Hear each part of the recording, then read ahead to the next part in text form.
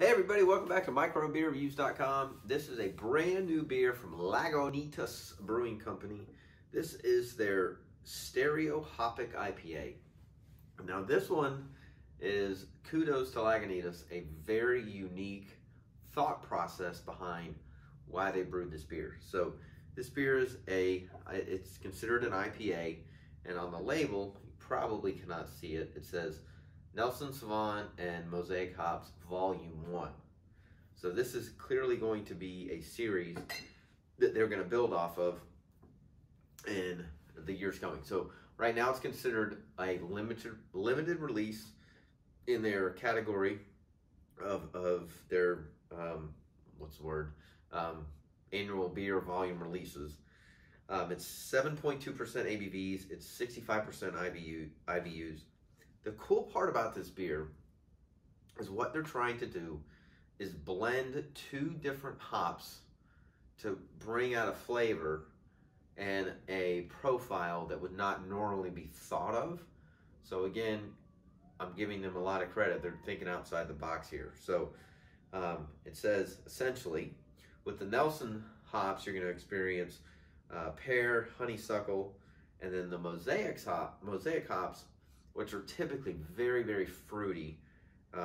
They're talking about the berries, the pine, the dark fruits will come out. But it lends to what they're labeling as a 4D flavor in a 3D flavor world. And I think that's really cool. So they're really trying to blend several different hops to create an IPA with a flavor profile at the end that you as a consumer haven't experienced yet. And I think that's pretty cool. So it says, kick off your kicks, kick back, crack one open, tune out, turn on, and enjoy StereoHopic Sound version 1. Again, very well done with Lagunitas, the way they describe this. They're really trying to bring out two different hops in a 2-hop IPA, which is also not as common now. So if you look at a lot of the big bangers, I just reviewed Hop Slam 2021 and it had 6 different hops in it. So the fewer amount of hops you bring into a beer with the now very well experienced craft beer connoisseur who's willing to pay, I think this was only $12 a 6-pack.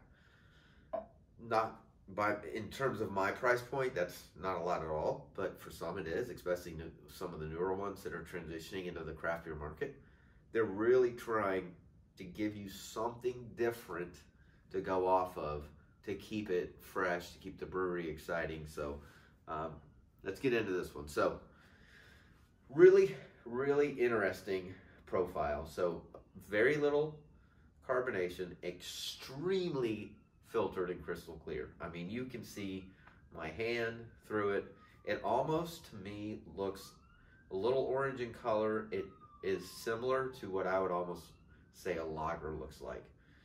It's a very thin white head on it, lots of bubbles, but there is nothing underneath the bottom of this glass. So, not sure if you can see that. It's just, there's just not much there, but extremely filtered. All right, so this is interesting. So the aroma has a little bit of a, what I would call a Munich-ish malt background, but the Nelson hops absolutely will bring that out. And I don't know if the date's on here. I didn't look before I opened it up, but this smells extremely fresh. So I bought this a week ago, so there's no date on there, but it's got a real crisp, it's almost like it's gonna sound corny, but a fresh fall morning aroma to it. A little bit of pepper, lots of pine. It smells really good, but it smells extremely fresh. So I'm excited. Let's try this out. Cheers.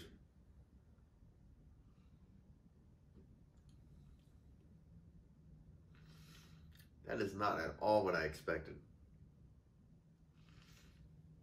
All right, so it definitely has a lot of the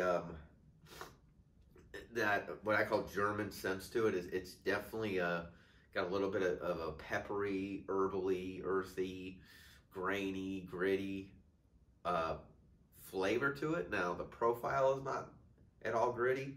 I mean, it's extremely clear. The beer is crystal clear. It definitely has a little bit of a, what I would call a German influence background with the malts. For a 2-hopped beer, I would give this a very well done rating. I rate my beers between 1 and 5. I would probably give this about a 3.75. I would definitely buy this again. It's different. It's got a profile to it that's extremely easy to drink. The finish is awesome, and it's a unique flavor. And that's, I've done beer reviews now for 10 years, and I've watched craft brewing blow up and grow. This is different. So what Lagunitas is doing behind this beer is smart. They're trying to figure out how to keep a Lagunitas loyalist, or even somebody who maybe bought Lagunitas IPA 10 years ago, 8 years ago, and doesn't buy it anymore. Is like, you'll go to the store and say, well, I'll give Lagunitas another try. They've got this new thing called StereoHopic. It's got a great name. Most of the time, anything with Mosaic hops, if you like IPAs, you're going to enjoy it. It's just, the profile of the Mosaic hop is just, it's just easy to drink. It's got a lot of flavor to it. But the Nelson's Von hops, that brings in a little bit more of the organic, peppery, earthy side. So what they did was, I think, pretty ballsy. It's good. I like it a lot. I would definitely buy this again. It was very different, which I give them a ton of kudos for.